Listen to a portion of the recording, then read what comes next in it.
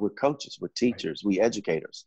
And, it's important that we don't lose sight of that. And it's something we took with our second Zoom was, I sent the guys, and it's something I'm not embarrassed by this, but I've been here going to my seventh year, and I didn't know about the Black Wall Street. I didn't know. Right. And so I sent our players. It's not taught in the history books. Yeah. So I sent my players about an 8-minute video about the history of Black Wall Street.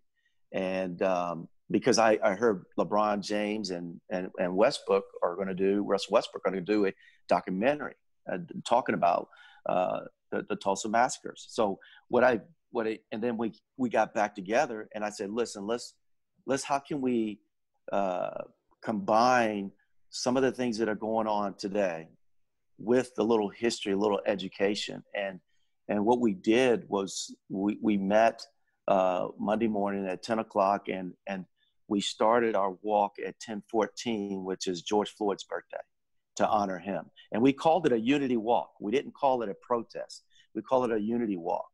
And then once we started our walk at 10:14, we got to the end of Delaware, and we stopped, and we had a moment of silence for 27 seconds. And in that that was for Breonna Taylor, whose birthday was last Friday. And it was her 27th birthday. And then we started our 2.23 mile walk to the Greenwood Culture Center. And that is 223 is Ahmaud Arbery's birthday. So we wanted to honor those three tragedies. But also when we got to the Culture Center, we were fortunate someone was in there and allowed our players to go in and to spend some time in there. And just talk and get some feedback from our players afterwards. They really appreciated that, because it's a part of the history here is historic, but it's part of history here that people whisper. They don't really want to talk about it. And but I think that's part of the healing process, is us coming and having discussions about these very difficult things to talk about. And to me, education is a big part of that. We're kind of we're doing some of the same things, but maybe spinning it a little bit different.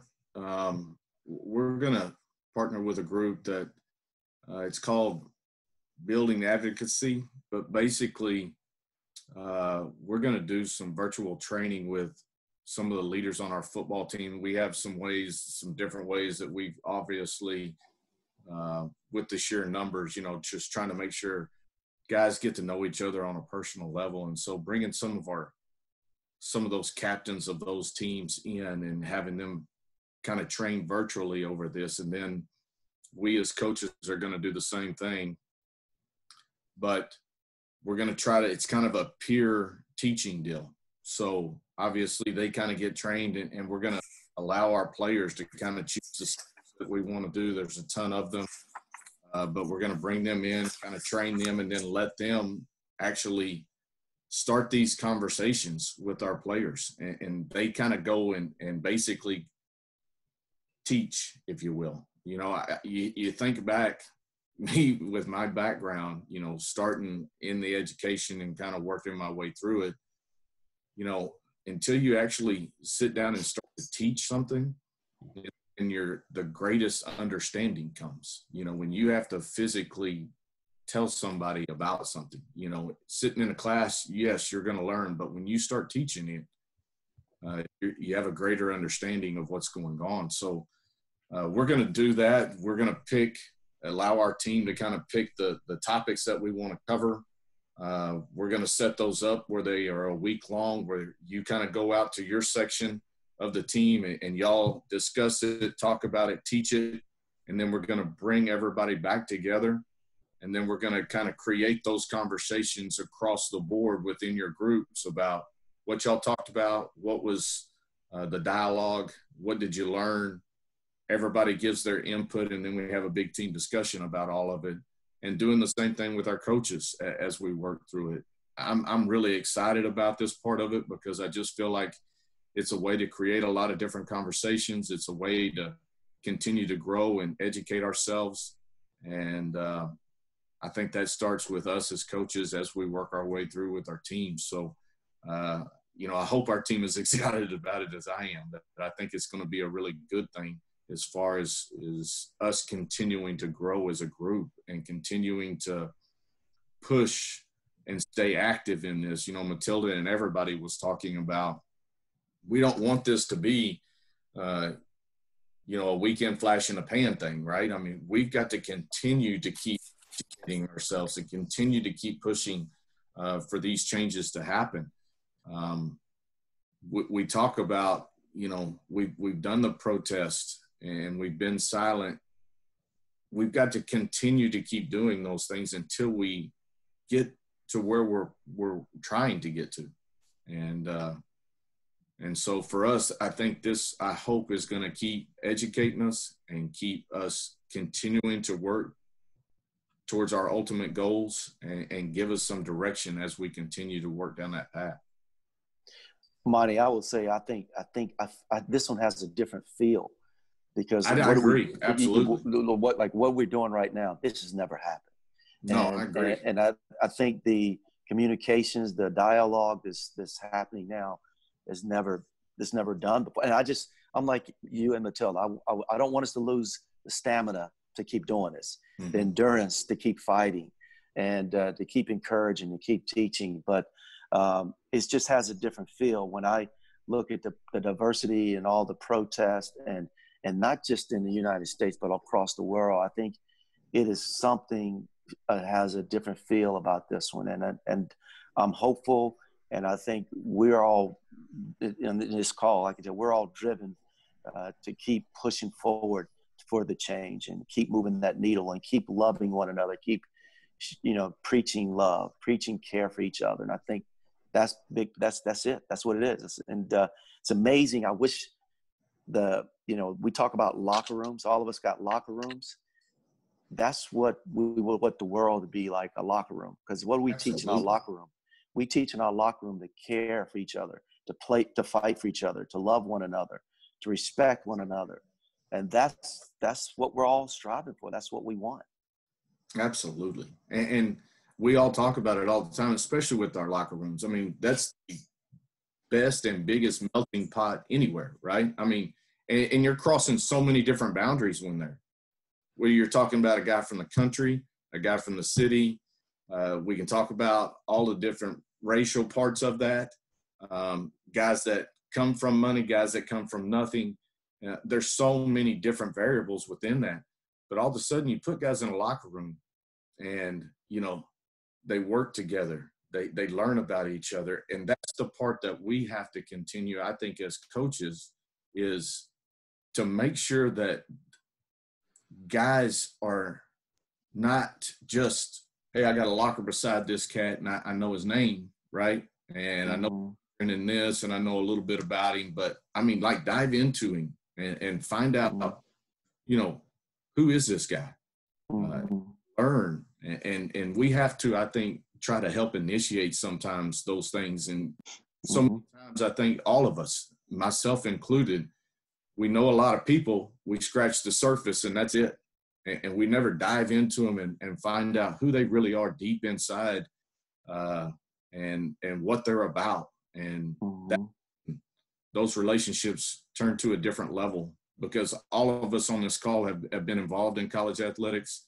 We still have great relationships that we formed during those days, yet all of us probably could have done a better job of expanding that and getting us better. And, I think that's what we're trying to encourage within all of our locker rooms, is dive deep down in guy beside you and guys throughout your locker room and learn about them. Because I'm telling you, you'll be amazed at what you'll find.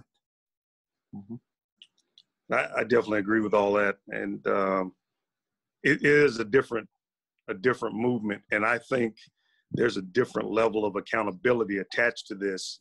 And our student athletes are going to hold us accountable. I think that's what we're finding out more than anything through this. When I was on the call yesterday, a national call, and I talked about how when a lot of us played ball, and I played ball 30 years ago, and, we did everything and anything that our coaches asked us to do.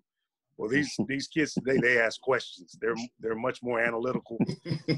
That's right. As you know, because we're raising a lot of them, and I have kids that are these kids' age, but you have to tell them why.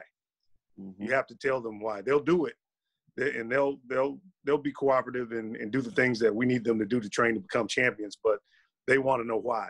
And so on this level now, if we're not involved with this, if we're not proactive and on top of it, they're going to question us and they're going to hold our feet to the fire. So I just appreciate all the things that you're doing, and kind of segue into that. Another part of this is, and because of travel schedules, I know some teams don't have as much time to get involved with what may be in a different site or a different city, whether it's civil rights museums or historical places. I know Matilda's done a really good job with that. And Frank has kind of done some of that with his team as well. So I just wanted to open it up, and maybe Matilda, you can start and talk about some of the things that you've done with your team when you've been on the road. Just when we do our scheduling, we try to do a trip every year where it would be somewhere that our kids wouldn't normally get to go. For instance, several years ago, we went to Alaska. None of our kids had ever been to Alaska. None of them will probably ever go back. But it was about the experience. We took them to a zoo. We took them to another animal place. We took them to a dog sled farm. We did some things in addition to playing in a basketball tournament. About 4 years ago, we were playing in Washington, D.C. We went out and played American University. And we took an extra day, and we wanted to make sure we got to the African American History Museum. Well, it was hard to get into. I mean, we did everything we could, and it was like 2 days before we left, before we knew for sure we were going to be able to get in. I mean, we had everybody in the world. We were writing senators, and I mean, we were pulling out every stop. And finally, we had a breakthrough. And so we spent about 4 hours in the African American History Museum. And, Awesome. Whether they were black or white, didn't matter. They really just absorbed that information. And, it's a amazing museum. And, if we have an opportunity to go back and do that again, we want to. And then, they have the Martin Luther King Museum in Memphis. And we have tried for 3 or 4 years now to try to work something in, but that Memphis trip, it's kind of hard for us to get in and out of there anyway. And so we haven't been able to, but that's on the list. We've got to get our kids involved in that. So again, it goes back to trying to find something that we can do that's beneficial to them, that's educational, and something that probably they haven't done before and may not get an opportunity to again. I mean, I think that's the privilege that we have in college athletics, is that we can educate kids outside of the classroom. And so that's always been our purpose, is try to educate them outside the classroom. Yeah, that's beautiful. Yeah, we've done that's on my bucket list, Matilda, is to get the guys to DC and try to schedule a game. And I haven't been able to do that, but it's bucket list of mine. I haven't done it yet, and that's awesome. And we've done the Memphis a couple of times with a couple of different teams, and that's pretty awesome too. I encourage everybody, if you have a chance, to take your kids to Memphis. It's a really cool educational experience. Yeah, and I've been to the African American Museum a couple of times, and you're right, Matilda, especially 4 years ago when the place was brand new almost. It was almost impossible to get into it. You have to do all the things that you said. For anybody else, I do know one of the museum curators now who covers the sports area. And so if you're up in that area, let me know, and maybe we can work something out with him. And what's interesting, and I was on that trip when with men's basketball, because I think we were down there for the tournament. Yes. And went to the Lorraine Motel, which I had been to years ago. But what it did for me was it gave me a lot more interaction with the student athletes. And you also find out how old you are when you're hanging around these athletes. I don't have to tell you guys that, because there was a display there, and it was a rotary telephone there, and one of the guys was like, "What's that?" And so I sat there and explained to him what the rotary phone was, and told him that I remember when email really came online and when the internet was created and all that stuff. So it just they can't imagine that, but it just created a lot of great dialogue. And like what I said on the national call yesterday is that we don't have all the answers, none of us. And sometimes we don't know what to say. And so that's why, and sometimes it's okay to tell the student athletes, we don't have all the answers, we don't know what to say, but then to open up the dialogue with them on whatever area it is, it just stretches into so many other areas that you may not have even thought about originally. So again, it's about an educational process and those types of things.